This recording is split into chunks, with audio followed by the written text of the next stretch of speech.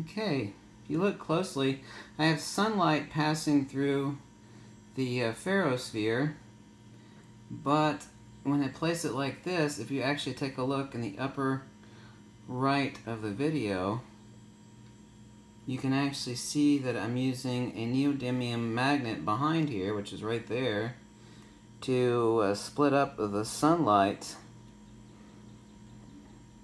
as it's passing through the special ferrofluid solution. So with a magnet attached to a ferrosphere, or actually suspending a magnet inside a ferrosphere, which I know how to do, you can actually have sunlight. You remember the old prisms back in the day where it actually cast rainbows on the wall?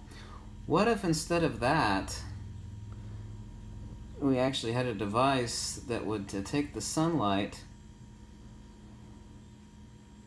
and actually split it up using magnetism, so we'd have visible light. This cell phone video doesn't do it justice, but it's actually quite astonishing. Let me get up above.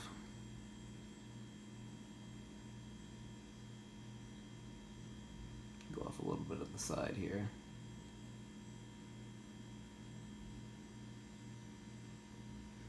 Not so easy to capture this on video. Not when I'm trying to do this and hold a camera with the other hand at the same time. It's actually quite remarkable to look at. So I'm using the Ferrosphere, a 1-inch cube magnet, and nature's sunlight.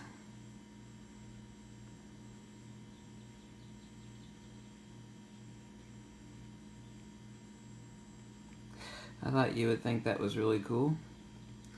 It's a lot cooler in person than it is through the crappy little video that I'm shooting right now.